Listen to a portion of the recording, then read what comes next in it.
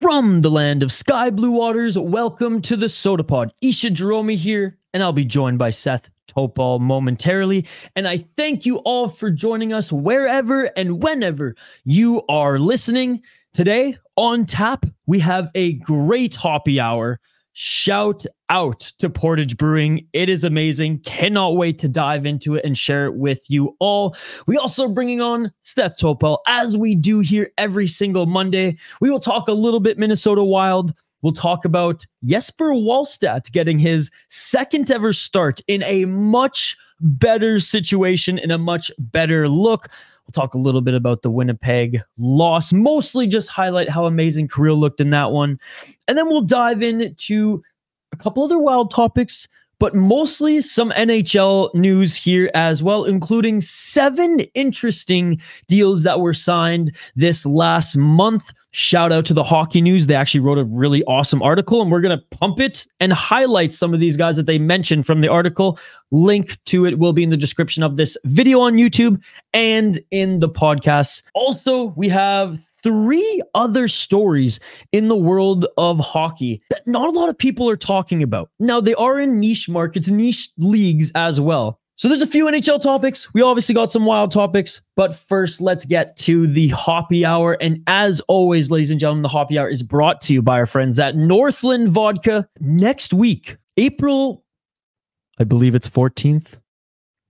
Next week, Mark Parrish and the crew at Northland will be at Total Wine at their Maple Grove location doing signings for their bottles. You bring in a jersey, I'm sure that they'll hook you up and sign that as well. Mark Parrish and the group at Northland Vodka are amazing. Everybody that we work with here on the Sota Pod are awesome people, and they have great products. 5% of every sale goes back into local hockey as well. So not only are you getting a great product, not only are you supporting a great local company, but you're literally supporting local hockey as well. The best damn vodka on the planet, the best damn vodka in Minnesota, in the United States. Northland Vodka, get you some today. A proud supporter of the Sota Pod. First, I'd like to propose a toast to UMD goaltender Alex Stalock. To Stalock! To Stalock! I love that stuff. Been drinking it for years. You know, I heard they recently decided to add more hops to it. You're all hopped out?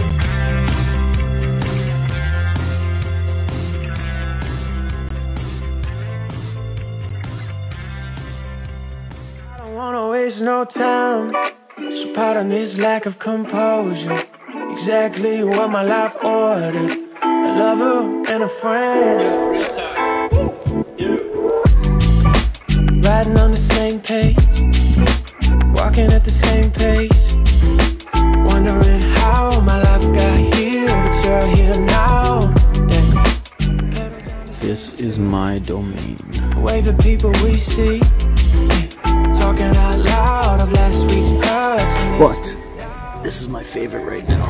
Love was inconceivable. Awesome stuff. As much as I want to drink everything on the shelf, we are here for beer, not whiskey. I don't wanna waste no time. This is what we're actually here for. Exactly what my life ordered. Yeah. Just be on the check. Yeah. 26, 27. What you know? Nothing on my brain except for you. I'm about to love champagne. Excuse my head, it's acting really young. I get the feeling that you think I'm pretty dumb. You're not wrong there. I'm just trying to catch you in. Yeah, I'm trying to catch you in. Yeah, I'm trying to catch you in. Yeah, I'm trying to catch you in with you. But you drive on me crazy. Welcome back to another edition of the Hoppy Hour, ladies and gentlemen, and we are starting off with Portage Brewing. Unbelievable brewery in northern Minnesota, and we got the Coffeecake Blonde Ale, and I'm very excited about this one. I love coffee, as you guys know. I love my beer, as you guys know, And I typically love a good coffee blonde ale. This one's a Coffeecake Blonde Ale, so I imagine it's going to be on the sweeter side, which I'm a little scared of. But the reviews that I've seen on this, the write-ups that people have posted on Untapped, have raised my eyebrows. I don't think this is going to be our typical coffee blonde ale, especially because the beans have been barrel aged, so there's going to be a kick to this. Let's take a first taste and then we'll dive into reading the can and see if my experience and reviews match that of the community. So cheers, everybody.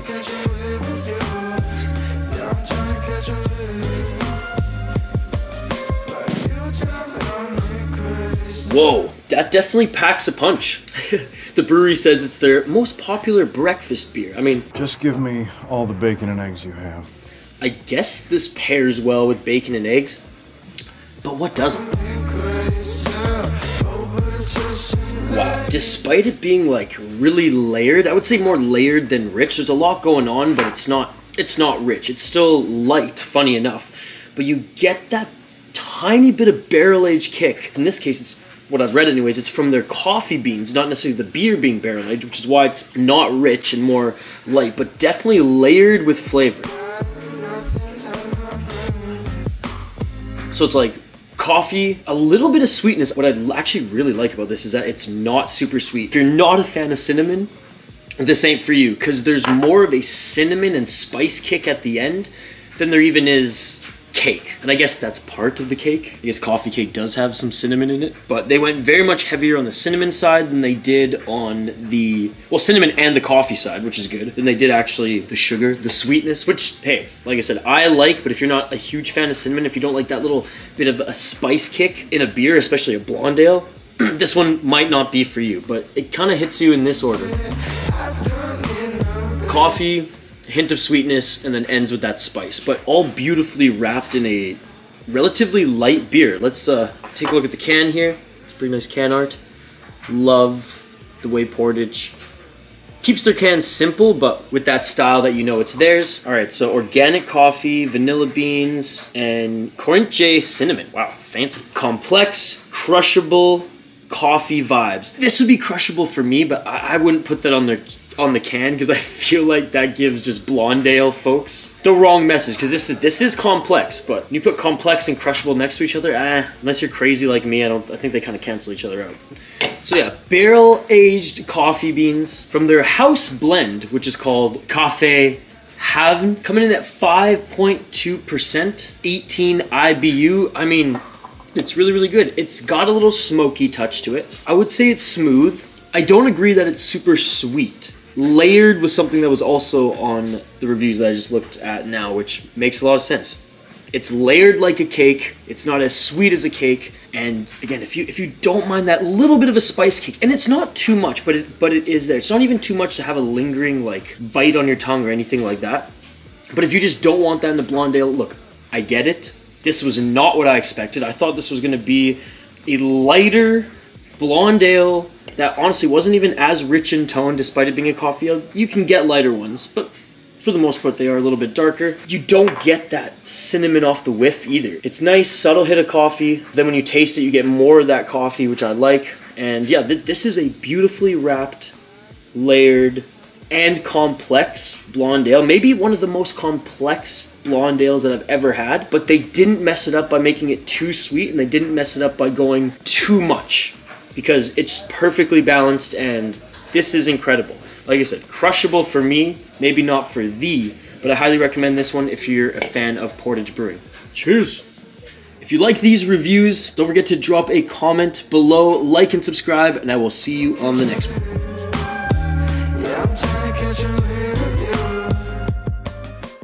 I told you guys that looked good, and it was good. Big shout out to our friends at Portage Brewing. Before we bring Seth on here, I just want to give a quick shout out to our friends at 7th Avenue Pizza.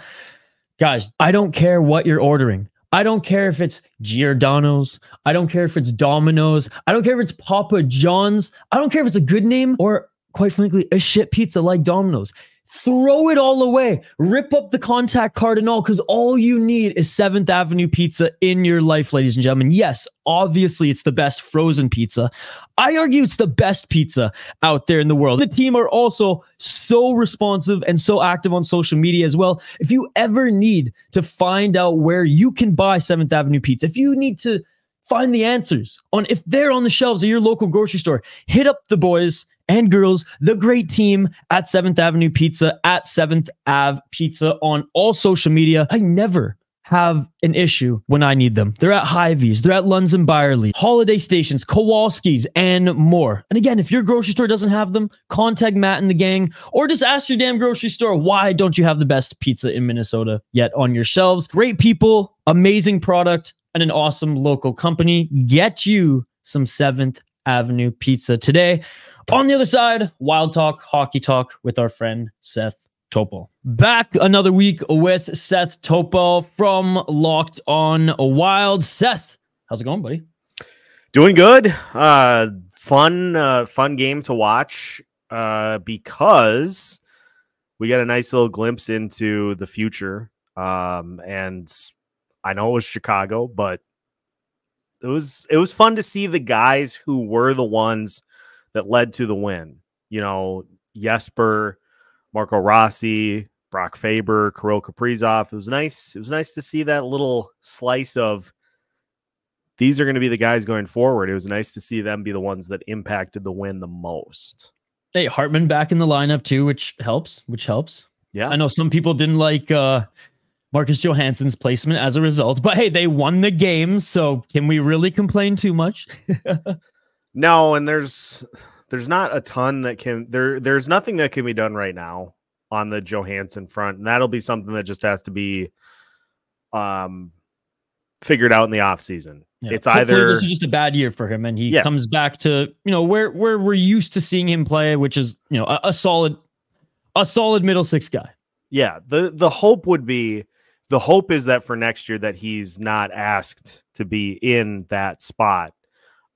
If you're not going to look to do any sort of a trade or a buyout situation, then the hope is just that he's lower in the lineup and you get somebody that steps in to be able to fill that second line wing spot more consistently. Yeah, no, for sure.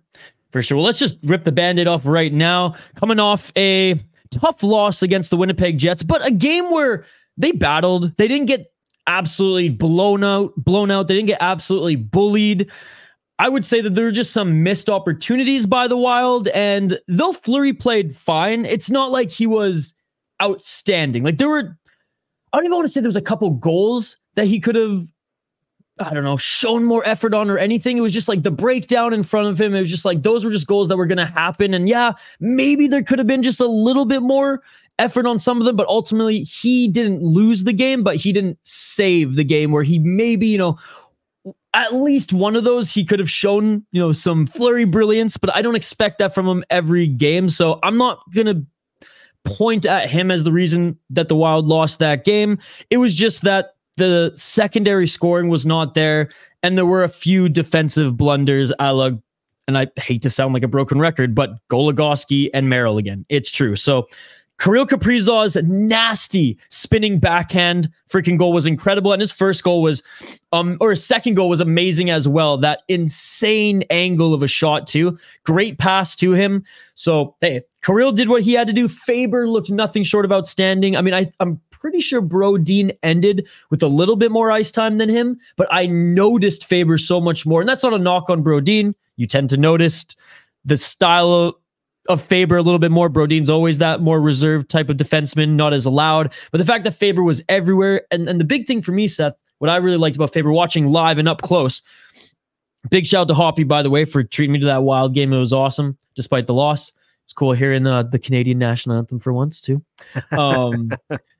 I really liked how he was talking to the guys when he would get like TV timeouts, when he'd get back on the ice. He looked like a leader. He was pointing, this is what I'm going to do, even in the last few seconds. Even when the likes of Eriksson Ek was dejected, knowing there's 10 seconds on the clock, we have one more play, we're down, we're not going to win the game.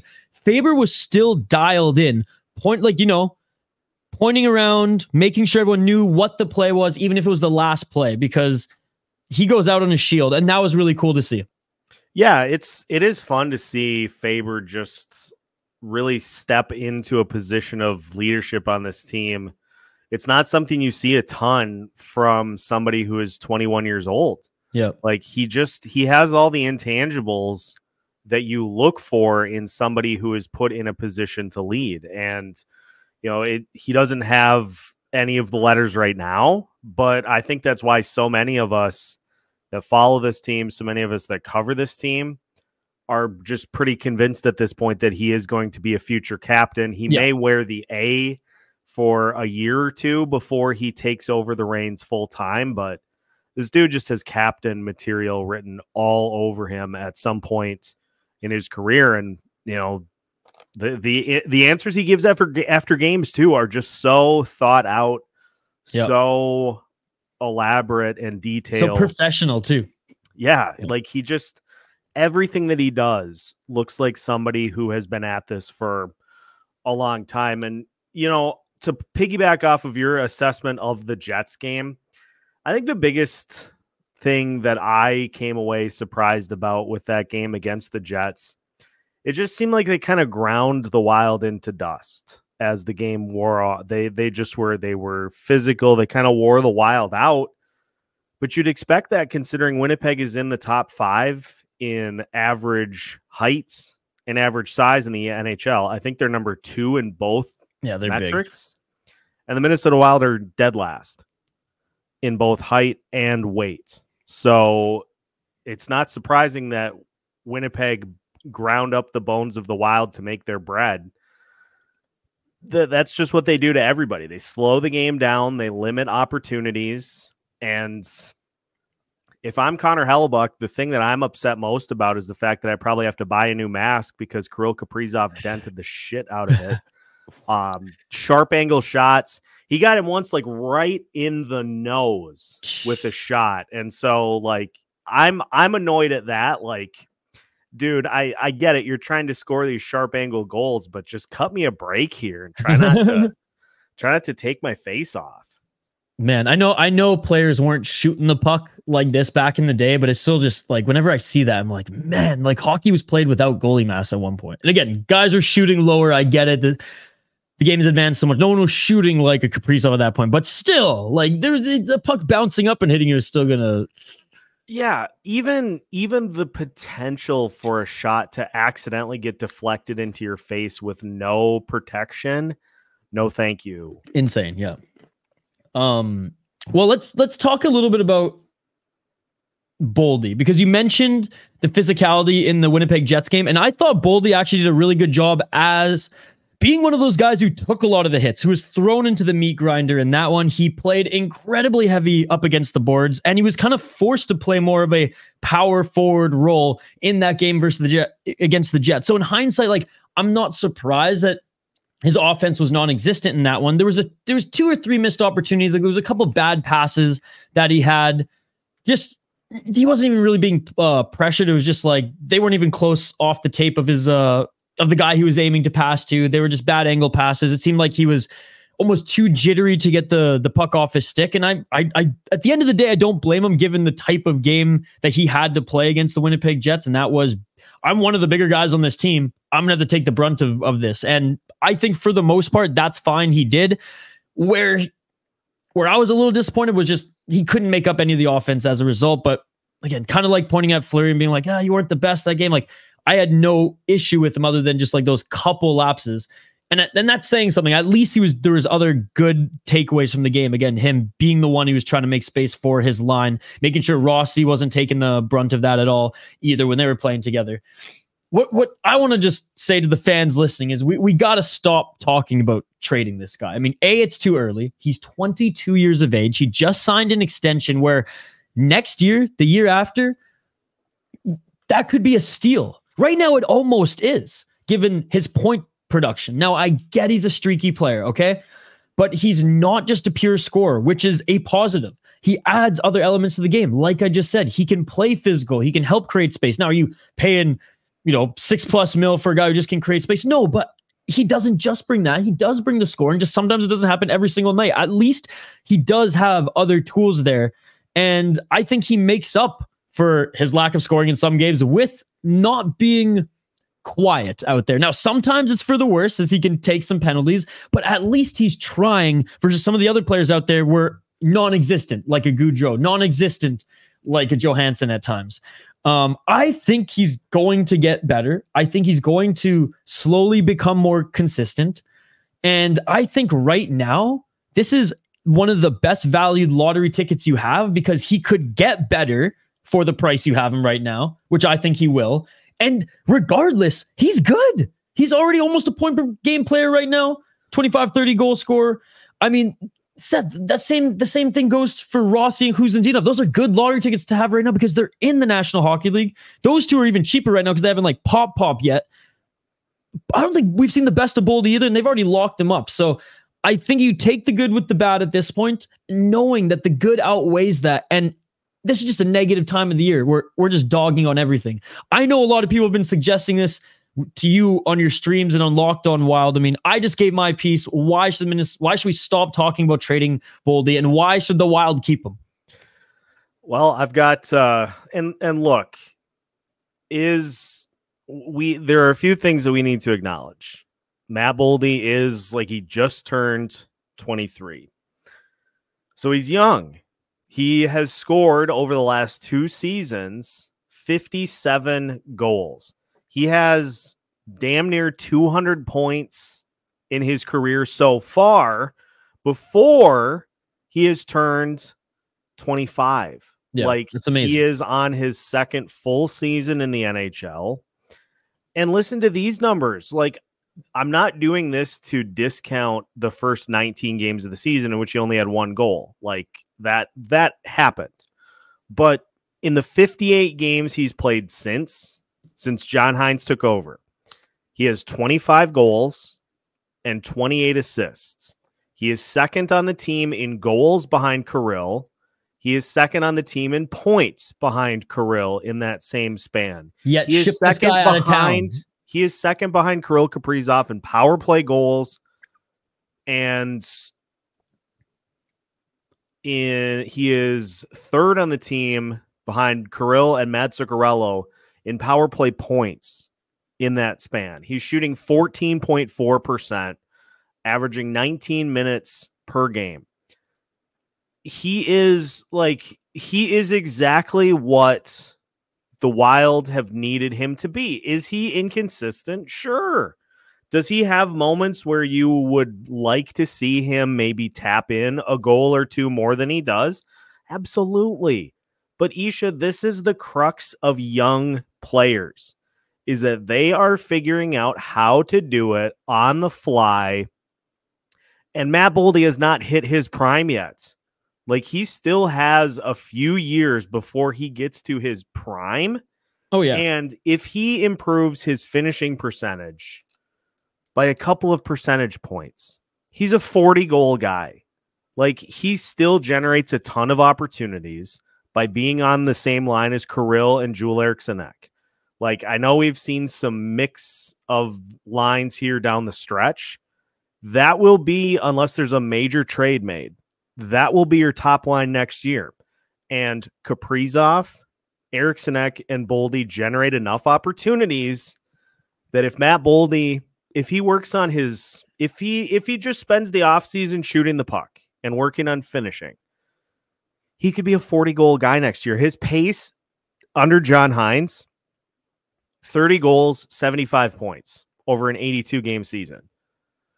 That's pretty good. Why are we complaining? Why are we complaining? It makes no sense. Because he swings and misses on a couple of shots. Like, it blows my mind. Like, and I'm not, like you said, the first part of the season it happened. Does he go on streaks? Yeah, but he makes up for it. Unlike some players who go on cold streaks and we don't see them until the next year. Like, at least he corrects it within season, and he wears his heart out on his sleeve. Like, he'll play an aggressive game for better or for worse.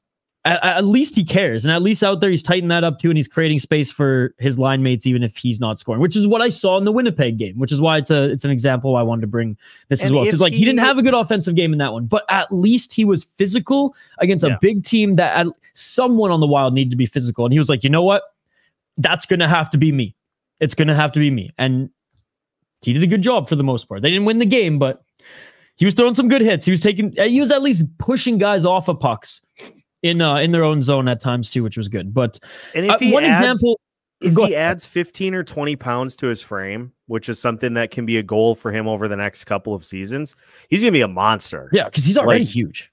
Yeah. Are you kidding me? Like, you put Joel Eriksson, who already is, with him and Kirill, good luck shutting that line down. Oh, yeah. 100%. And this is like an example, too, where young goalies and defensemen seem to pop a little bit later than forwards, but like, look at Mika Zibanejad. He had how many years with the Ottawa Senators? A late first rounder or mid first rounder. Everybody knew he was good. He was only a 40 to 50 point guy with the Senators at best, right?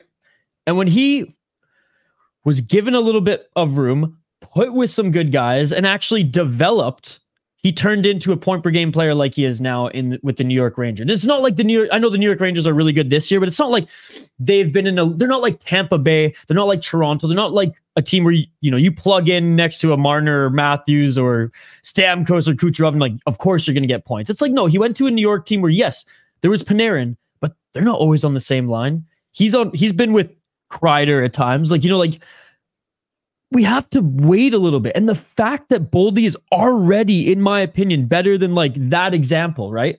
On a team that, better than the Ottawa Senators were back then. Yes, but still not a playoff team.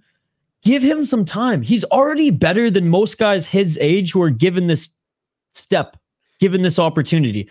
And he may not be checking all the boxes at all times, but for the most part, like you said, 70-point player. That was his pace. He's going to be pretty much like 5 points off a point per game player at the end of the season. Yeah. Let's pump the brakes on trading a core piece of this team that they still have, in my opinion, as a deal, because he's going to get better. He's going to be more consistent. He's going to be 70 to 80 points moving forward. People are acting like he is the second option on this team, and it's a bad thing. He's the second option on this team because this team has Kirill Kaprizov. Yeah. And he's not Kirill. Kirill is Kirill. Kirill's a superstar. Nobody is Kirill. Kirill's one of the best players in the league. You know what I mean? Yeah, it's just like people he's a top line player, but he's not an extraordinary elite talent. And Kirill's what? He's getting closer to 30. Now I know he came in at 20. Like, you just can't even, it's apples to oranges, their developmental trajectory too, right? So it's just like, people are ripping him like they expect him to be the first option. Like, he's not ever going to be the first option with this team because they have Kirill Kaprizov. Like, everybody, I get the frustration that this is a season that has not played out in the way that anybody had hoped that it would. But like, we gotta pump the tires. There are players to be frustrated about for sure.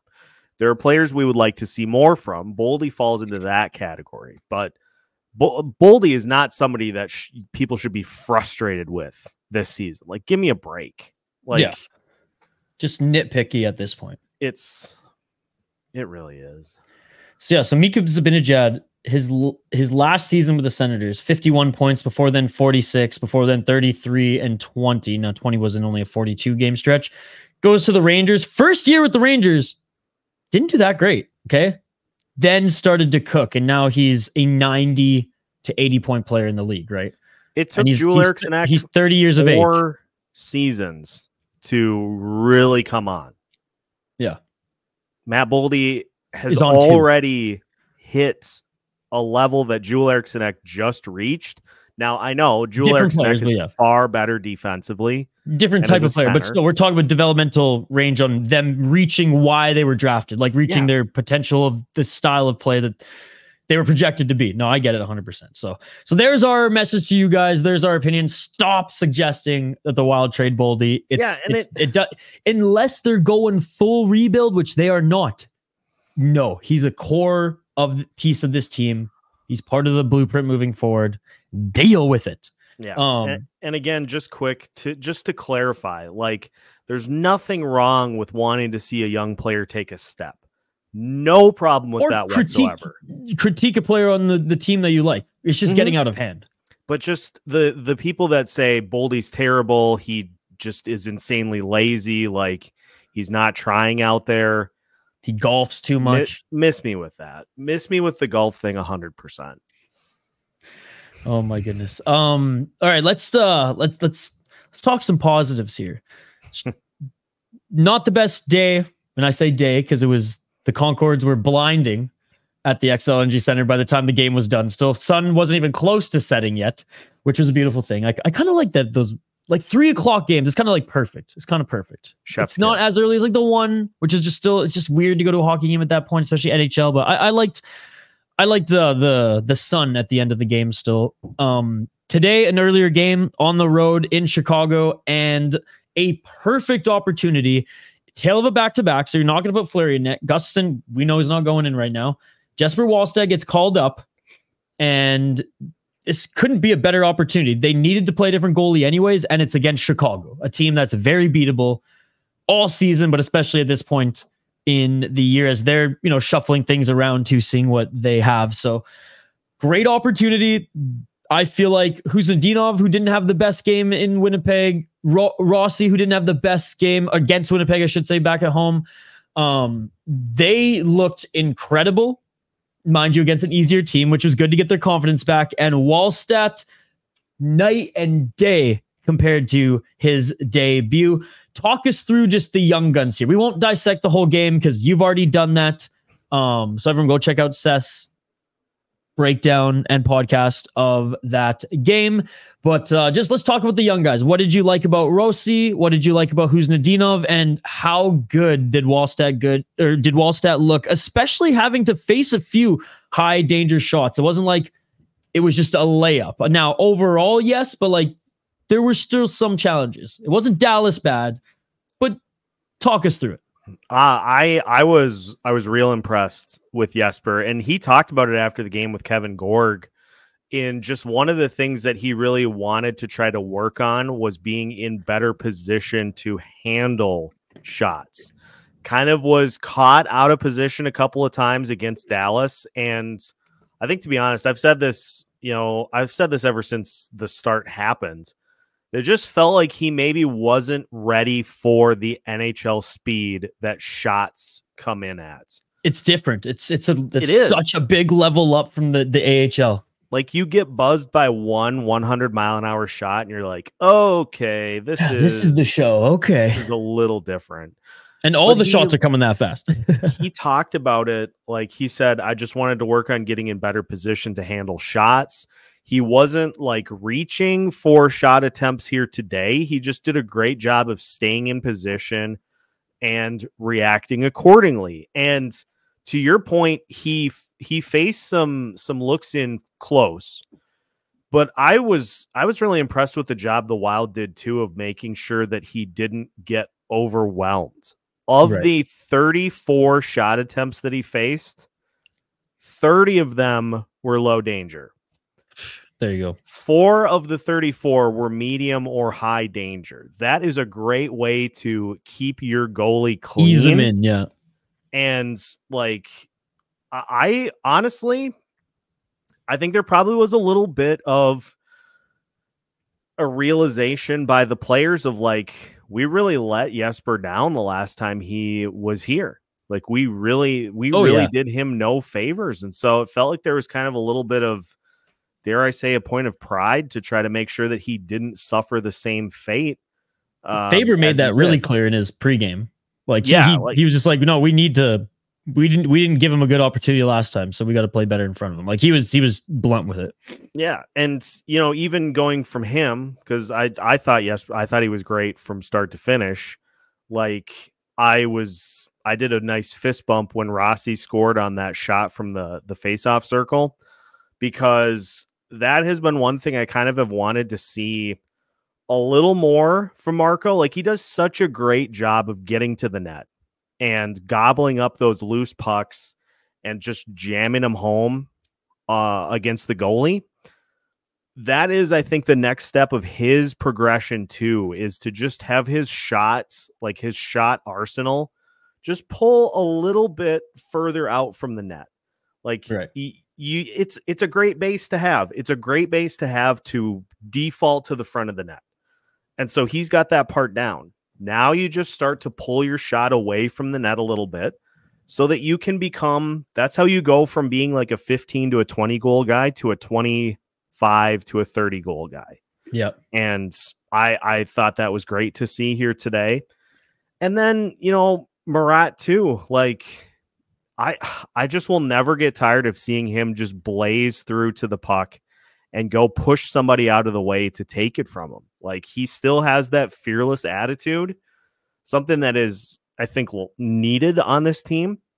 And the fact that we went from Joel Eriksson Ek and like Hartman, Goudreau, and whoever else on the fourth line to now it feels like you have some pretty good footing with Eriksson Ek, Rossi, and Khusnutdinov down the middle.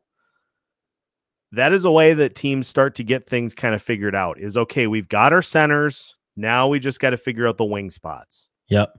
No, for sure.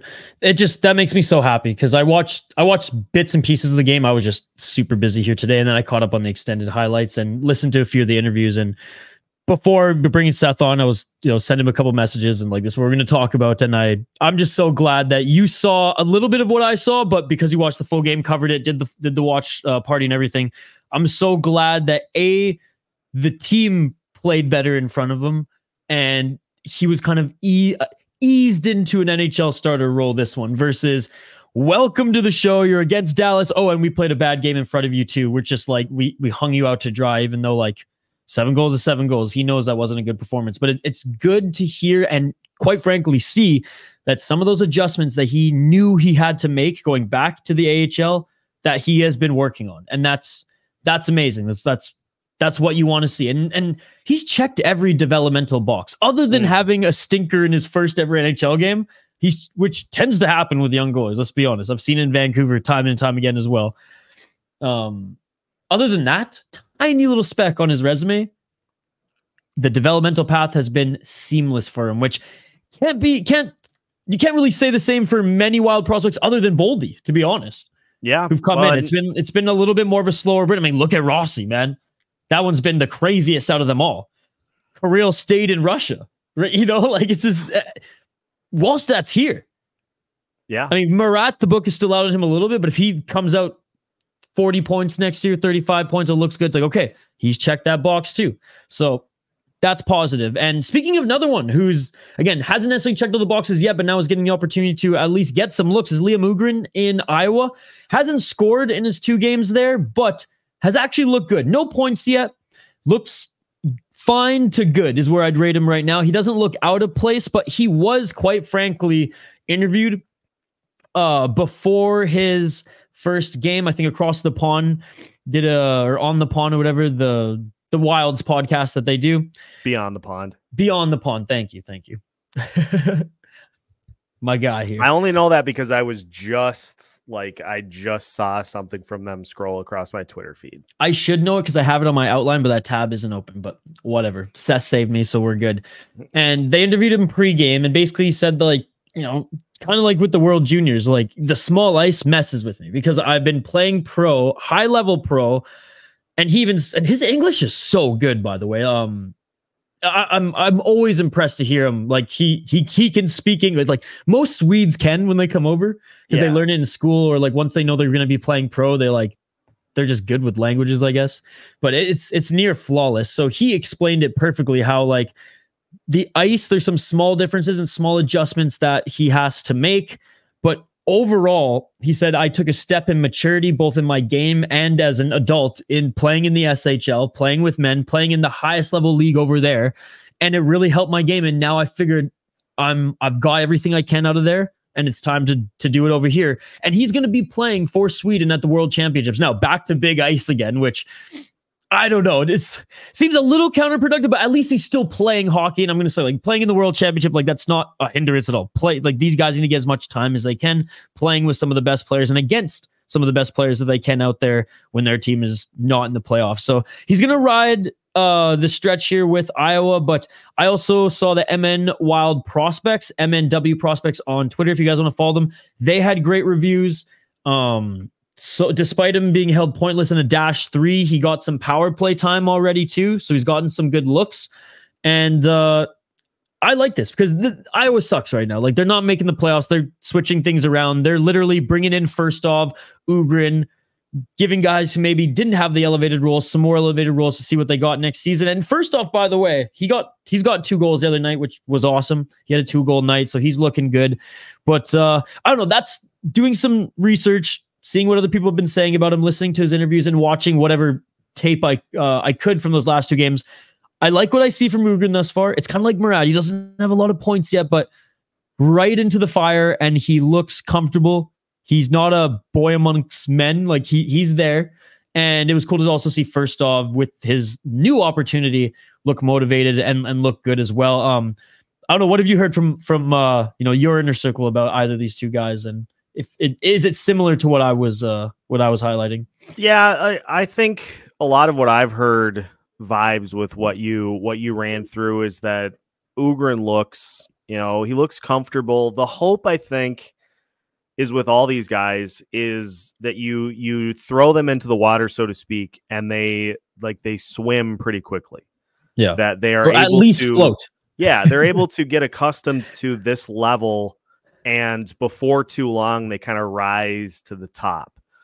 To separate themselves and to then put themselves in position to either be call-ups or to make the team out of camp next year. And tinfoil hat theory here. I've had a lot of tinfoil hat theories this year, but this one just came to me.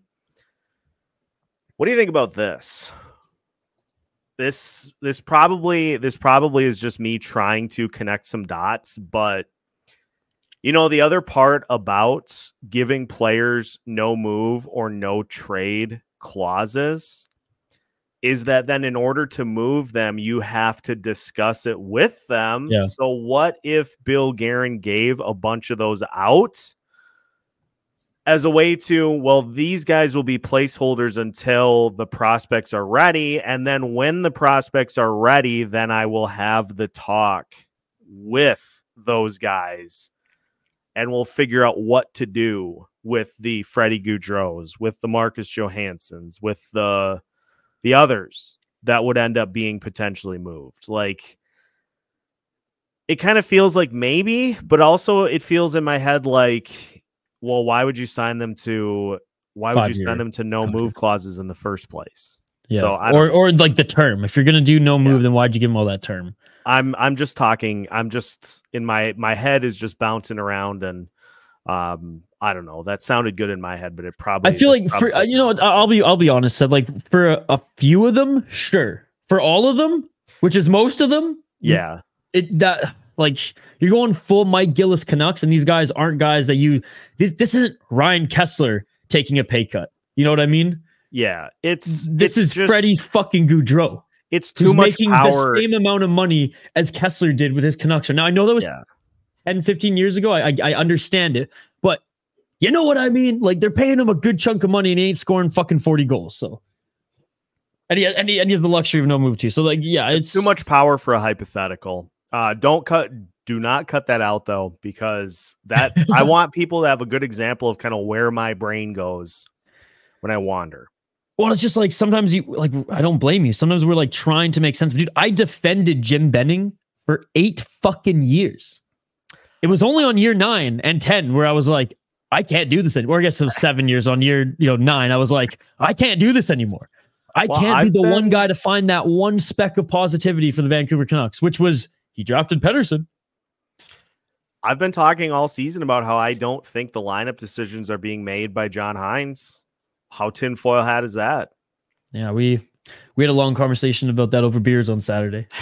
Yes, we did. And we will continue to have that conversation probably towards the end of the stretch here. So we'll put that one on the shelf. But Seth, let's move on from the Wild talk here. I got some tidbits. We'll fire through these NHL stories. There's 2 of them that have like a little weight to them, but this one article that I read and pulled from the Hockey News was awesome. I will link it in the description of the video here on YouTube and in the description of the podcast. And Seth, I encourage you to check it out as well. Let's go through 7 interesting deals signed in the NHL this last month. And again, that's the title of the article. Hockey News did a really good job with this one. I'm going to speed run through these guys, Seth, but if there's anyone that you're like, oh, wait, I know that guy, this is why, like, feel free to jump in. And if not, I learned a lot about some of these guys as well, as I don't follow the college scene as much. I'm mostly NHL and junior. I know you're just pretty much all focused on the Wild right now as well. But that's why I wanted to bring it up here, because I figured, you know, these are some names that, okay, will be on our radar moving forward now, will be on the listeners' radar, and just show that, like, there are some diamonds in the rough still coming out of college, and some guys who came out of college last year who just picked up late and teams have locked them up. So again, really good article. Love that the Hockey News continues to put these type of lists and breakdowns up on their blog. But let's start with number 1, Scott Morrow. He's a defenseman signed by the Carolina Hurricanes. Again, this is all in this last month. He had 30 points and 6 goals in his last season in college, and overall had 94 points in 109 games played as a defenseman. So, you know, there's one guy to keep your eye out on. Again, Carolina guy, but could be a good name, could be a good steal for them moving forward. Colin Graff, and I know a lot of our friends were talking about Colin Graff. The San Jose Sharks signed him. He was a key member of Quinnipiac. Played in the NCAA last year, but stayed in school to round out his game and become a bit better all around. He, again, what a steal from the San Jose Sharks. He's already playing in their lineup. And last year, he's a right winger. In 34 games played, he had 22 goals and 49 points. In 112 college games, he got 130 points. So this guy's a key free pickup for the San Jose Sharks. Little scrawny guy at the NHL level, but they're giving him some time here, and he's been looking pretty good. Next is a center, but will probably be a wing if he plays pro. Toronto Maple Leafs have signed Jacob Quillen, my apologies. And he was a teammate of Graff at Quinnipiac. Quinnipiac, you know, tends to have older players on their roster. That's how their program works. The men against boys. That's how they fucking beat the Gophers, amongst other things. A couple years ago or last year, but anyways, we won't go there. He had 46 points in 39 games played and 17 goals this year. Again, play center at the college level, will probably be a wing in pro. And overall, in 116 games played, he had 93 points. Another guy who was signed by the Anaheim Ducks, and this one's interesting. He's a goalie, Seth, okay? And I know on your last episode, we were talking about how the Minnesota Wild need to roll the dice and maybe bring in some goalies to see what they have for the future. And right on cue, they signed one of their guys, which was awesome to see. But why I bring that up is because we were just having that conversation. And this is a guy that undrafted, okay, 2-year in the WHL, where he had a respectable 91 save percentage and 3 goals against in 46 games for the Tri-City Americans. In his last season in the WHL, which was 2022-2023. He's 20 years of age. He played 8 games in the ECHL this year pro. He was given a deal by Anaheim. He played with the San Diego Gulls of the AHL. I honestly think he had an AHL deal. Like, I don't even think he was an NHL player. Like, I think the Gulls signed him. And it doesn't say in detail in this article, but I think the Gulls had him. He was under an AHL contract. Dude, in 26 games, upon being called up from Tulsa of the ECHL to the AHL, played 26 games, 13 wins, 9 losses, and he had a save percentage of better than even in the NHL, 91.3, and had 2.7 goals against. So good that the Anaheim Ducks have signed him. He's 20. Wow. Undrafted. Yeah, this kid, I mean, what's a good random chip, to get in your system and continue to see if he's got it. He's from the Czech Republic as well, so he's already used to North American play, playing in the dub for 2 years. And he played 2 years World Junior with the Czech team as well, 2022 and 2023. He was their starting goalie. He played all 7 games. And funny enough, no joke, had 4 assists last year at the World Juniors. That's what we like. We like the goalies that get involved in the game plan. So I like to hear that. And for listeners, like, I'm excited to, the signing you mentioned, Samuel Lavage, that the Minnesota Wild signed. I'm hoping that's the pronunciation, because I just really want to be able to say that I've nailed it on the first try. Sounds French, so looks like that might be it. Maybe actually it looks like it's pronounced Levi. So damn it, I didn't nail it. But I'm going to try to dive a little bit into what Samuel Levi brings to the table for the Wild, because like you said, not too long after we recorded, Wild go out and get another young goalie to add to the system. And so I'm intrigued. I'm intrigued by what he could bring. Yeah, no, let's either do a deep dive next week on this episode, or if you want to talk about it on Locked On, I'll come prepared with some notes either way, because I'm intrigued as well. And like I said, they're going to give any guys some playing time right now, just to see what they got before summer, off-season training, prospects camp, and then obviously the real deal, James Neal training camp. Two more I want to dive into here, Seth, or I guess three more. We have Sam Lipkin. Now, he was also out of Quinnipiac, but he was drafted, actually the last pick in the 2021 draft. He was the 7th round, last pick, 223, coming off a USHL season where he, in 59 games, put up 36 goals and 71 points. He's a center, played 2 years Quinnipiac, and he last year had 35 points, 15 goals in 39 games. In total, he played 2 years college, 78 games played, 78 points. He was a point per game. But yeah, his numbers in the USHL, especially his last season with the Chicago Steel, was outstanding. He played one game in Tucson this year, as the Arizona Coyotes have locked him up. They're the ones who drafted him in 2021, and they liked what they saw in Quinnipiac. So I don't know if he becomes anything, makes any noise at the NHL level, but I think he's a good AHL option, and he's still young enough where we'll see what happens. I hate this one because Chicago, they got a good one here. Landon Slaggert, which, what a last name. Pretty elite. Already playing some NHL games, so they locked him up, and now he's getting some time with him. He only has 2 assists in 11 NHL games thus far. He played all 5 years in the Big Ten with Notre Dame, and he was 3 years at the U.S. National Development Program before that. In his last season, 36 games, 20 goals, 31 points playing for Notre Dame.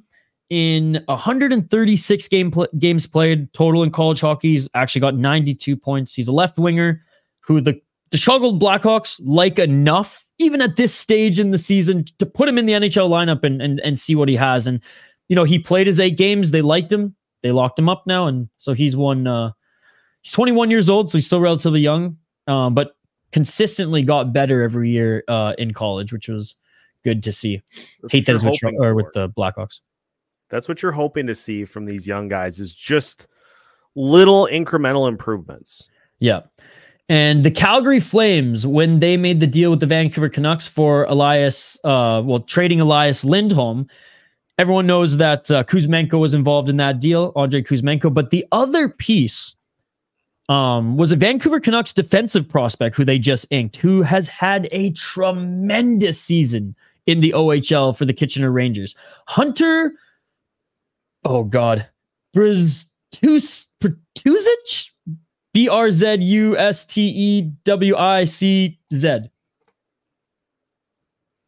Sure. Tuich? He is American, but I feel like he's Czech as fuck, or his grandpa was from the Czech Republic or something like that, because that just seems like either Polish or Czech, the way that his last name is spelled. Take your word on that pronunciation. So in 2021-2022, Seth, he actually played for the U.S. National Development Program. 9 points, 9 assists. He's a defenseman, a right-handed defenseman. Didn't light up the lamp. Decides to go play in Canada, in the Major Junior, OHL. First year, lights it up. Last year, oh my God, dude. He went from 57 points in 68 games. Good output for a defenseman. 92 points this year in 67 games. He was a 3rd-round pick for the Vancouver Canucks in 2023, so someone who they were confident on grabbing last year. and he's just buzzing. So the Flames have locked him up. He's 19, so he's likely going to get a shot, development camp or whatever. They're probably going to give him a few games because the Calgary Flames, let's be honest, are not going to be competitive next year. They're going to give him a few games, and if he's not ready, they'll probably send him back down to junior, because if you're under 20, you have to go play in junior. You can't play in fucking pro at 19, which is absolutely ridiculous. DHL needs to change that rule, but it is what it is. In 135 games played for the OHL in 2 years, 149 points. He's a defenseman. Jeez. He's a defenseman. So he's got that offensive touch, which, I mean, you can't teach that. You can't teach that, right? You can work on defensive stuff, but you can't teach that style. Now, I haven't seen how quick he is. Even as a Vancouver Canucks fan, I didn't keep too many tabs on him because it was early. It was like I didn't watch much of Charlie Stramel this year. Even though he wasn't good, it was just like, we'll see what he has next year. It's not like he's coming into the Wild 1 year after. I felt the same way about this kid. I was like, okay, he's going back to Kitchener. He was totally off my radar as soon as he was traded too, and I was like, I didn't realize how good he was. But best for last, the Flames got a good one with that prospect, especially since Kuzmenko's not really playing as good as he did in Vancouver. Yeah, it's been a bit of a weird adjustment. That I forgot just how many pieces were involved in that trade. And like Kuzmenko goes from being a guy who kind of came on the scene with Vancouver, but then Vancouver was like, well, we're not going to be able to pay him. So they send him to Calgary, and he has not performed at the same level.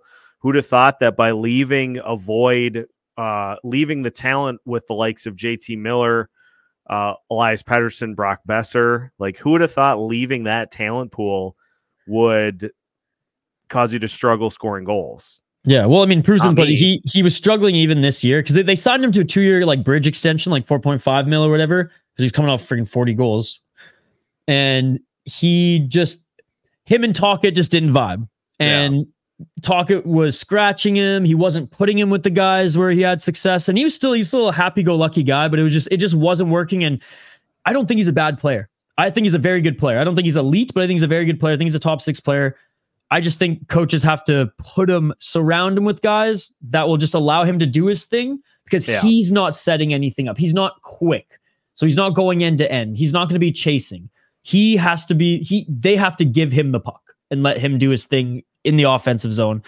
That just hasn't worked with the second part with Vancouver and with the Flames, but still valuable at only 28 years of age. So I understand the haul, even with Lindholm going the other way. Would have looked real good on that second line for the Minnesota Wilds.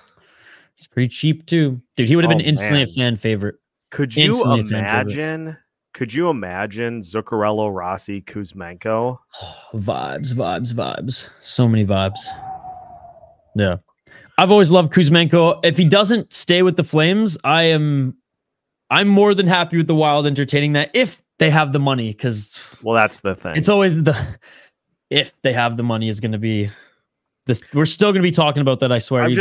Even when Suter and Parise contracts, are off the books, we're still going to be saying that with how many guys they're paying now. Yeah, because then you got Faber, you got Rossi. Those guys will need Freddie Gaudreau. It's funny how much window shopping I have done and will continue to do with no money. Yeah, it's crazy.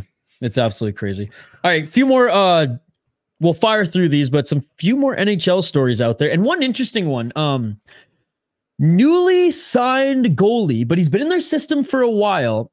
Ivan Fedotov for the Philadelphia Flyers is playing, is in the NHL. Now, he went from military service back to playing pro hockey. It's actually been a crazy journey for this young man. After 8.5 years since he was drafted in 2015, Fedotov's NHL dream finally happened, Seth. Finally materialized. He finally reached it. He's 27 years of age, and he's joined the Philadelphia Flyers the first week of April. In 2022, he was detained for alleged military service evasion in Russia. Okay, so he had to fulfill his duty to serve before he could come back and play hockey. So he actually went and continued to play in Russia. while he was doing his military service, which was, I imagine at this point, like glorified office work, but just being available if they needed anything, which Russia's active in war right now. So, I mean, it's a very possibility that he could have gotten the call. And while he was still there, he played, funny enough, for CSKA Moscow. Surprise, surprise. And all while his NHL contract still remained valid. There was a lot of uncertainty surrounding his future, but the Flyers kept some sort of line of communication with him and his team, and quite frankly, Russia and CSKA. And a new chapter is here. His contract was terminated Friday, I don't know if it was March 30th, but the last Friday of March, and he was introduced as a Flyer. And he said, it's been a long time coming. Now I'm here. He is 6'7", Seth, 200 pounds, and he immediately became the backup. Yeah. He immediately became the backup there. Now, the Flyers haven't done too well since. I'm not blaming him. But just what a crazy story, man. What a crazy story. And Torts brought him in with open arms, man. You know, Torts got a soft spot for anyone, I think, who has a military background. Now, as a proud American, maybe not for Russia, but I don't think he blames this goalie. Let's be perfectly honest here. And yeah, Danny Briere was quoted saying, you know how it works here? If he's good enough to play, he's going to play. He'll be available. He'll be on the ice. He'll be with the team practicing. And the coaching staff will have to decide if they want to use him or not. But we like him, and he's here to stay, which is pretty cool. And despite all the challenges that he faced, Seth, he's maintained his pretty good performance. Last year in Moscow, he recorded a 2.37 goals against average, 91 save percentage, and had 4 shutouts in 44 games, while also being available and doing military service and tasks as well. And he was actually a finalist in 2021-2022 for the KHL's Best Goalie Award. And it led to a CSKA Moscow championship. And he even represented the Olympic athletes of Russia in Beijing in 2022 as well. So what a story for this guy, man. Despite kind of being held, I don't want to say like against his will, but it's every guy's dream to make that real money in the NHL. Despite that being his dream, he had to develop in Russia. That was the plan. But right when he was ready to come over, they like made him stay. But it's cool to see that he finally they got that all figured out. His contract was terminated, and he's in North America. But we don't see this every day now that Russia's now called the Soviet Union, where we're seeing guys literally escape, a la Alex Mogilny, who came over, right? So when this came across my table, I was like, this is crazy. And I know you had a similar reaction. Yeah, it's just a good example of if you have something that you want to accomplish, if you have a dream, if you have a goal, stick with it. Like, just no matter the odds, there is nothing that should stand between you and what you want to accomplish. And I know this is obviously an extreme case of that because it is, mandatory military service. But, the other thing that this reminds me of, too, is remember all those stories about that story that popped up about Kirill possibly getting detained for using a fake military ID. I know it well because I was still with THPN and we were blogging on our site, and I made like a fake like Soviet badge or like name tag, and I put his face on it. And remember there was like something that fell out of his like there was some of like equipment malfunction over that like fell on the ice, and my joke and my bit was like, oh yeah, he's a spy. Like that was his little like that was his microphone or his like transmission or whatever. And so the vlog picture was literally like a Russian passport or whatever, some Russian Soviet badge, and I put his face on, all black and white. So yes, I know. Wild times we live in. Weird, not wild. Maybe both. Another crazy story here, Seth, that just blew my mind because even in the National Hockey League, we don't hear about performance-enhancing drugs. We really don't. Like if a player uses drugs, the headline for us is usually player Evgeny Kuznetsov, player going into the not even substance abuse program, player but assistance. Player assistance program. And then usually we'll get more of the story fallout after like a few weeks. And I'm not making fun of Evgeny Kuznetsov. It's just like he has a track record, okay? And every time that he does enter, he seems to come out and do better. So credit to him. I hope he continues to stay healthy and clean and all that. It's just, that's the name that comes to mind. Let's be honest. He always be soaring. He be soaring high. Let's be honest. We've seen it. He did it himself posting that video. It's forever going to be a butt of a joke. And again, knock on wood, he just stays healthy. But we don't hear these days anyways, players on performance enhancing drugs. Hell, even using cannabis, whereas in the NFL, we see that a lot. In MMA, we see that a lot. And someone who covers fighting, boxing, combat, most combat sports, especially those outside of the UFC, there's a stigma around certain leagues that let you get away with it for entertainment factor. So I'm kind of jaded to fighters being flagged for it because there have been UFC champions who've been like TJ Dillashaw. He had a 2-year suspension in his prime because he was caught using not steroids, but EPO. Well, we have a WHL player who was just flagged, Seth. Just last week, a Brandon Wheat Kings forward of the WHL suspended for 8 games. His name is Matt Henry. He violated or for a violation of a prohibited substance. Now, the article was a short article, 4 or 5 small paragraphs. I read the first one from the CBC, and there was the Globe and Mail, and then ESPN, caught on to it. And then it was basically just like copy and paste, kind of like what they do through like Pioneer Press, for example, that have their links with some of the other world news. They just kind of repurpose the same article, put the little credit under it. And it was like the same story essentially of every publication. But what happened was he tested positive for a performance enhancing substance. I quote, he's going into counseling. This is his first violation and the team in the league are working with him. That's all I got from the article that was first posted when this broke from the CBC.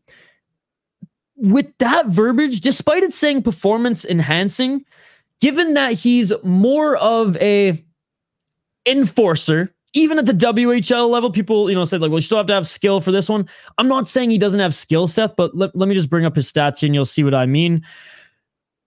Hold on, Hockey DB. He played 1 year for the SHL, the Junior A League in Saskatchewan, which some guys get drafted out of the AJHL. Hardly anybody gets drafted out of no one gets drafted out of the SJHL, let's be perfectly honest, where he only had 16 points, 4 goals, and 216 penalty minutes, okay? Played last year for the Brandon Wheat Kings, 2 goals in 57 games, that's it, and 140 penalty minutes. And then this year, came back, actually, he took hockey off all summer. He quit after last year, was working on a farm, very much Saskatchewan. He's out of Prince Albert. He was working on his friend's farm, and he said that like 20 games into the season, realized he missed hockey and wanted to come back. So actually got himself back into shape. The team signed him, 37 games, 100 penalty minutes, 1 assist. He's a locker room guy. He is he's what Derek Bugard was for the WHL, right? Except I think Derek Bugard honestly had more skill than this guy. And I'm not saying that to make fun of him or anything. It's just, it's true. That is his role there on the ice. But when you hear, despite tested positive for performance enhancing substance, when you hear going into counseling, does that lead you to believe, just with that, without any other info that I'm going to present next year, doesn't that lead you to believe that it might fall under performance enhancing drugs, but it might be something different, maybe towards more of the addiction category, because of just why would they say counseling for that? Am I off? Like, am I off my rocker here for myself to assume that maybe it's something other than performance enhancing right off the bat, based off that article first? Well, I will say that counseling implies a level of like he needs help on particular things. Like if you are having to go seek counseling, like usually that is done for some sort of a substance. I don't want to speculate, but that's usually it's addictions involved, some sort of addiction. Do you know just how rare it is? Like, I actually looked this up while you were kind of setting the scene. Do you know how rare it is for there to be a PED, like a suspension? Like, do you know how many there have in the NHL specifically? I can't even remember the last one, dude. I can't. Like, I got it here for you. All right. Nate Schmidt Get the was fuck the out last one. Oh yeah. And Oh yeah. That was, oh my God. I remember that. this was when he was playing with the Vegas Golden Knights. Yeah. There have only been 5 since 2013. Wow. 5 total. That's crazy. Since 2013. And Nate Schmidt's actually was because there was a trace amount. Which is usually what happens. Yeah. There's a trace amount. And both him and the Vegas Golden Knights fought the suspension vehemently. Tainted supplement, I'm pretty sure, right? Yeah, it was too small of an amount, as he said. It was too small of an amount to give him an enhancement, get any level of benefit from it. Yeah. So that's the last usually one. What happens though, whether it's like it's still in their system or they didn't properly get rid of it, or it was quite frankly just a tainted substance and it wasn't his fault, right? That was in 2016. So that was the last one. It was 8 years ago. Yeah. Wow, that's wild. So that verbiage on that CBC article that came out kind of, I knew that there was going to be more to look up. I knew that there was going to be more to the story. So that's one of the reasons why I was like, okay, that's one of the stories that we'll just leave on the shelf from last week. But I actually found an article that came out a few weeks before that from the Brandon Sun, a local publication there. And 1 month prior to this suspension, just a single piece on him came out, which was really, it was an awesome piece, Seth, and I'll actually share it with you now because it was actually a really good read. They painted him and humanized him a lot. They talked about how he realized, you know, I'm not going to be a star in hockey. You know, if I'm going to play, this is the role I have to play, and this is what I have to bring to the team. So that's where he got a little dejected and was like, I don't even really want to play this anymore. I quit. But you know, missed the boys, missed the locker room. There was a need for his local WHL team that he could, you know, a role anyways that they needed that he could fill. And I read this though. So here's some other things that make me now think back to, okay, maybe he was abusing or maybe he was using, I don't know, whether it was steroids or an EPO substance, which EPO is mostly used in recovery now. It can help injuries recover quicker. It basically helps your production of red blood cells so that, you know, you can work out longer. Your cardio is a little bit better. It's not going to get you yoked. You know, it's not steroids, but it's especially for hockey, like EPO is where it's at. Quick recovery and more red blood cells so that you can continue to hum out there on the ice. The article, for better for worse now, painted him in the picture of he's redefining the meaning of work ethic, coming back so quickly. He's a chiseled 6 foot, 250-pound frame.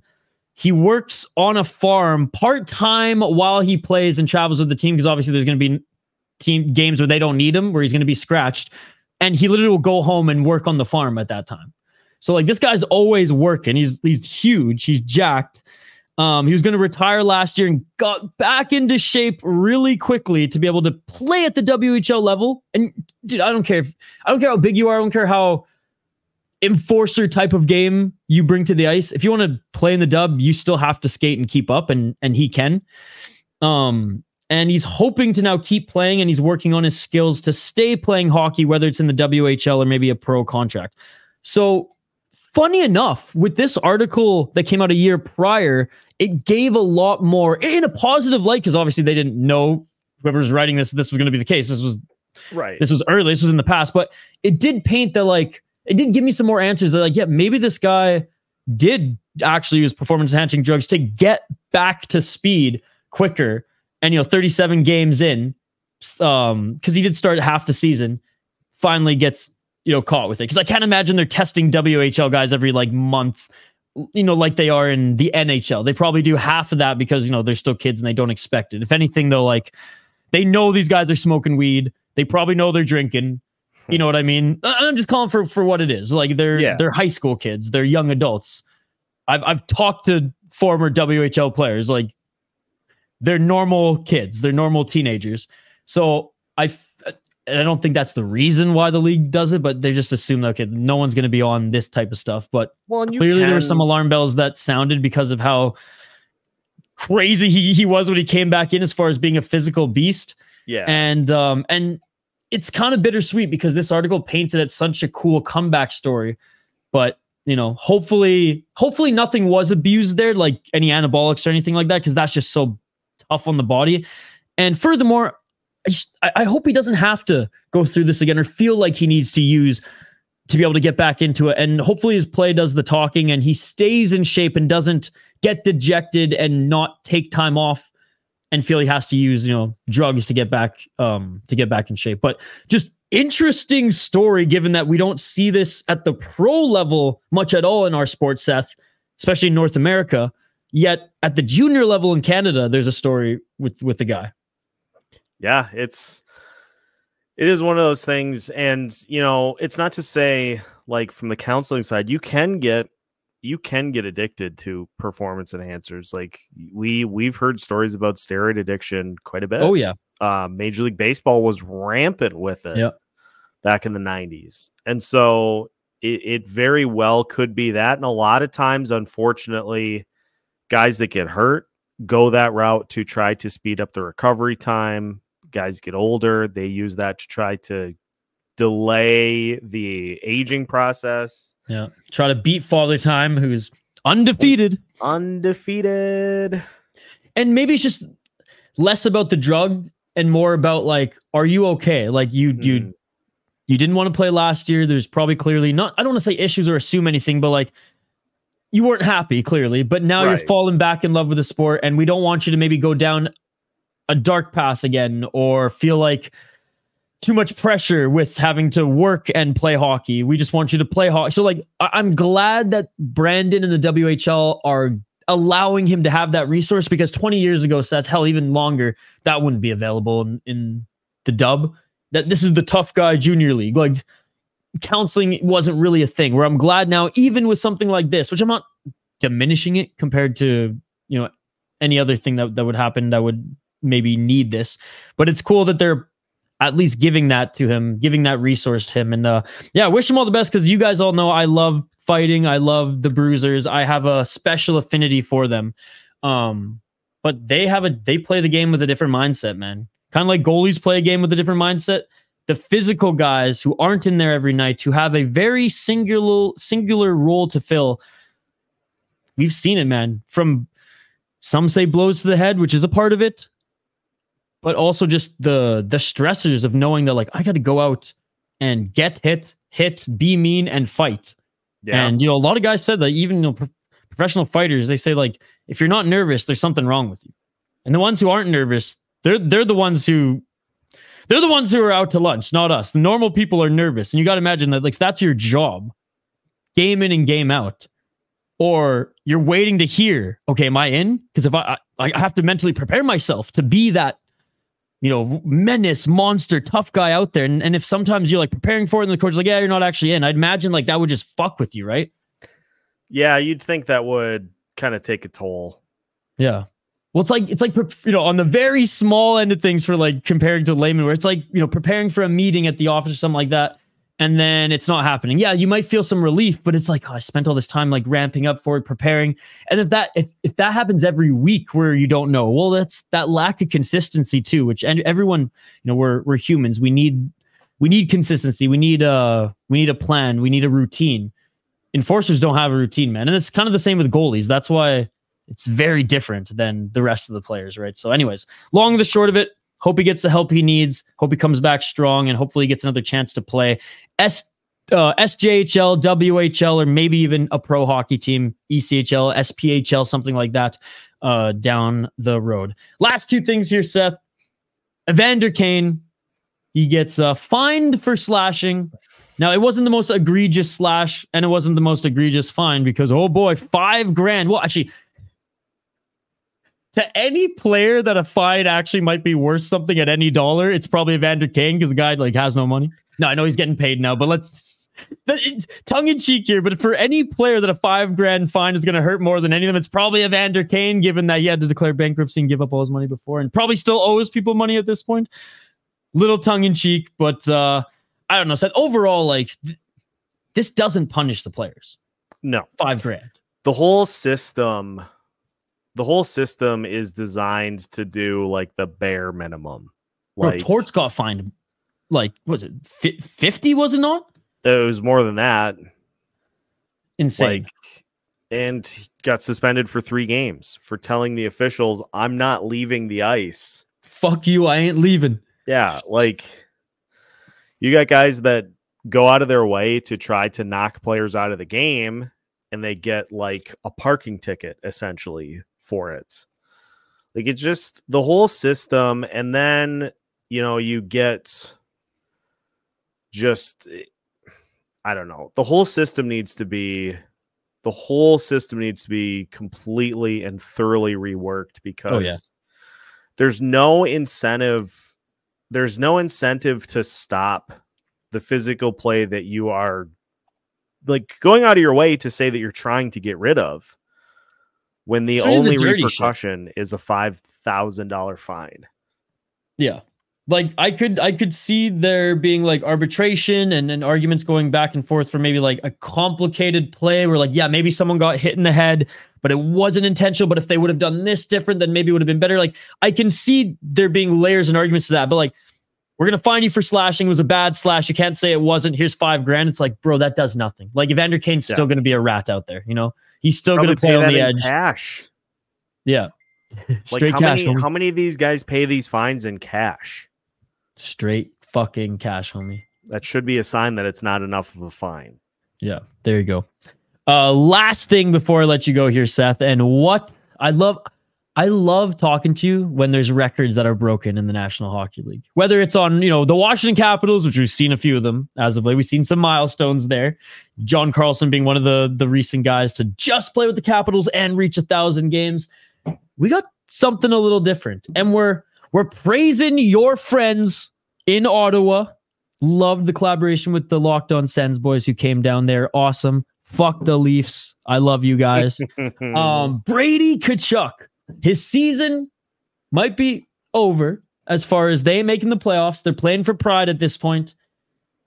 He has just not only broke a Senators record, but broke a National Hockey League record for the most hits in a single National Hockey League game, with 16 against the New Jersey Devils, who've been fucking pests as of late. I mean, we didn't even talk about the New York Ranger, New Jersey Devil line brawl that happened, but my goodness, did that resemble, John Tortorella and Bob Hartley 2014 Calgary Flames. But Brady Tkachuk, man, he is so good.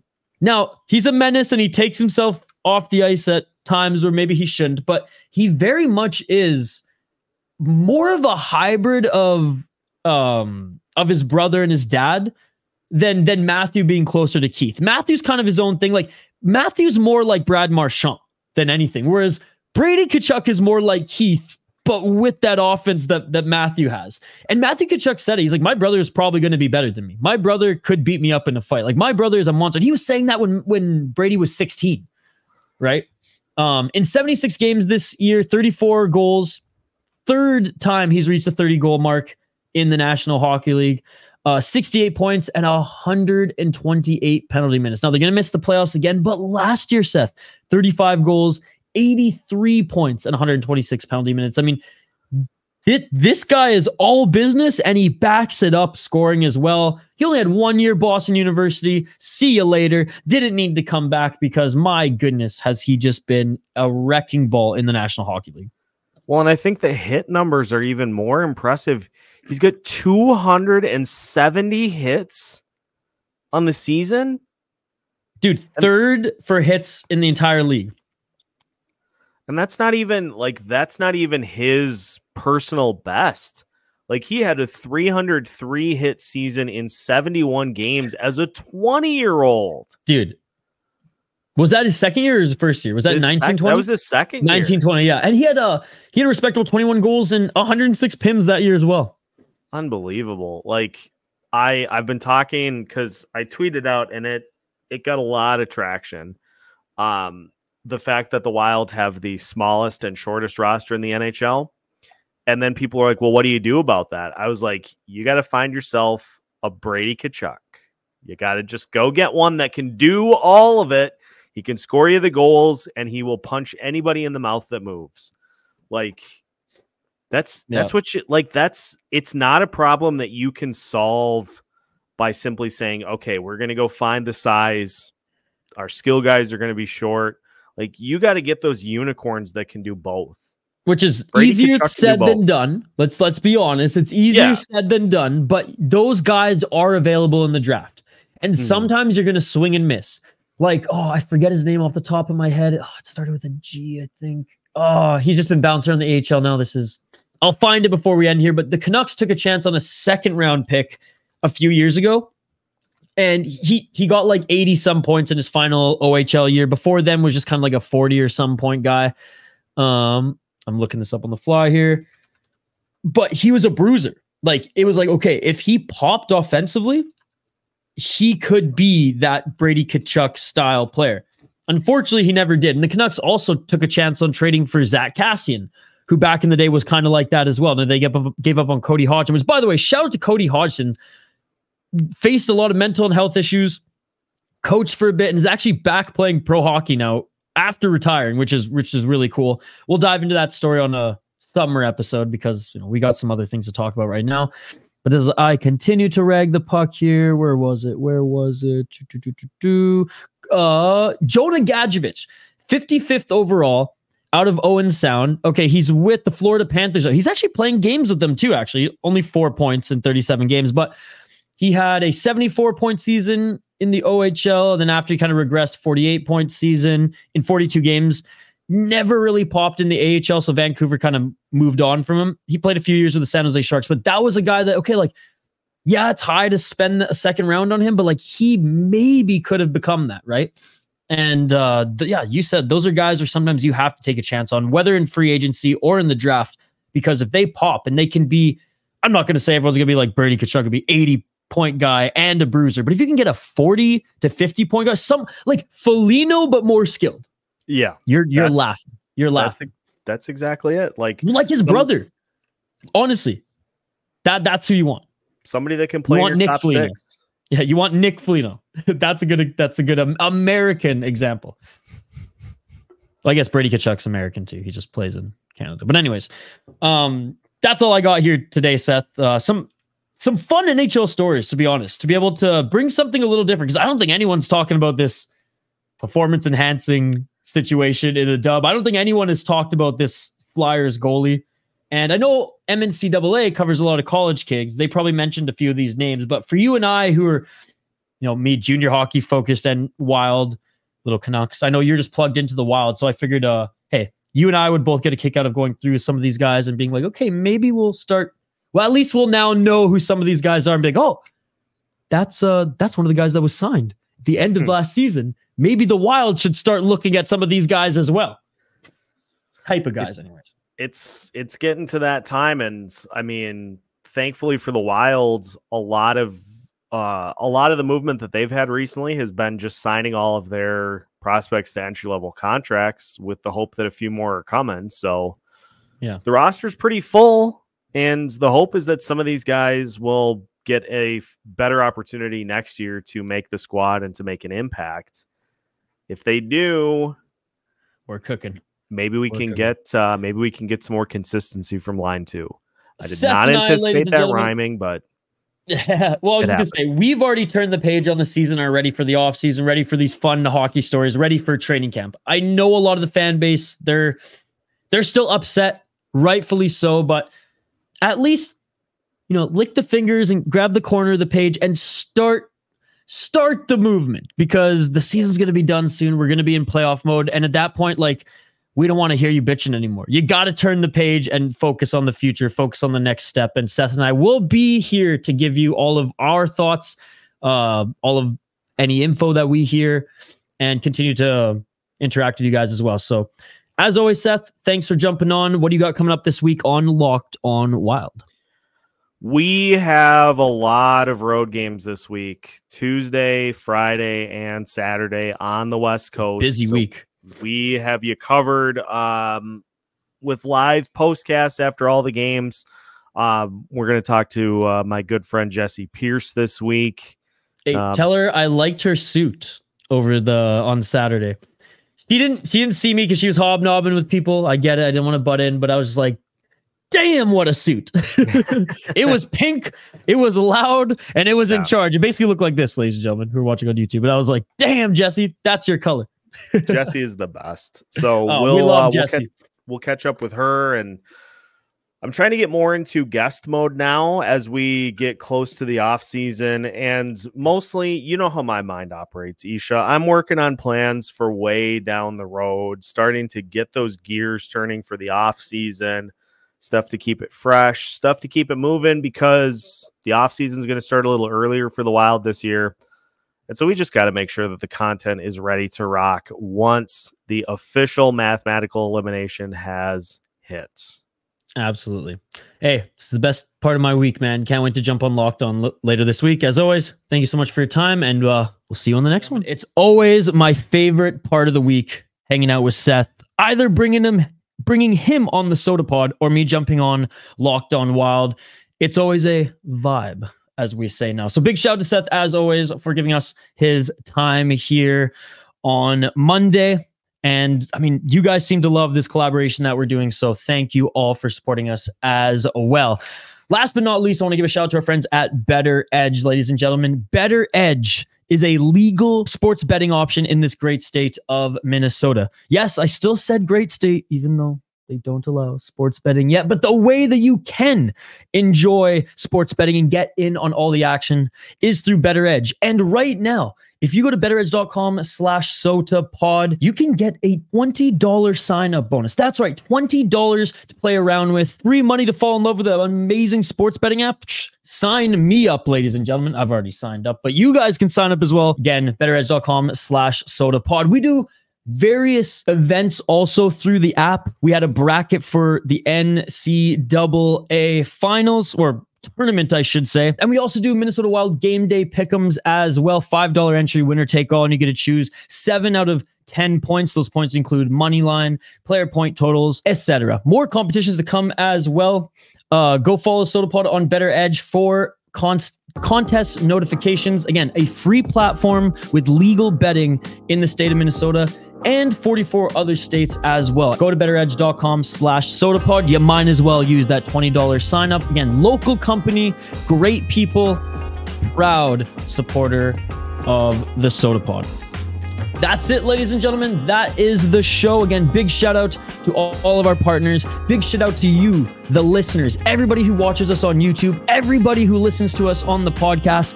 Hit us up with a 5-star review on the audio side of things. If you're on YouTube, don't forget to like the video and comment. That's really all we ask. And if you we want to know how you like the episode. We want to include you in the conversation. And if you haven't already subscribed to our channel on YouTube, go check out Locked On Wild as well, as they do live streams, premiere of their podcast episodes. All their podcast episodes are there as well. Clips and watch parties. I saw a bunch of you in Seth's chat on Sunday and on Saturday. Saturday for the post-game show and Sunday for his live stream. So go check that out, as they're doing more and more of them there. And it's an honor to be able to work with Seth on Locked On Wild as well. And for everyone who is listening to our podcast, both Seth's and all of them that we have on the Sota Pod, audio side or video side, again, 1,000 times thank you. You guys are amazing. We appreciate every single one of you. With that being said, that's it for the show this week. Signing off, I'm Isha Drome alongside Seth TOUPAL. This has been the Sota Pod presented by Better Edge, 7th Avenue Pizza, Northland Vodka, and Waggle Golf. Don't fear, just drink some beer and stay wild.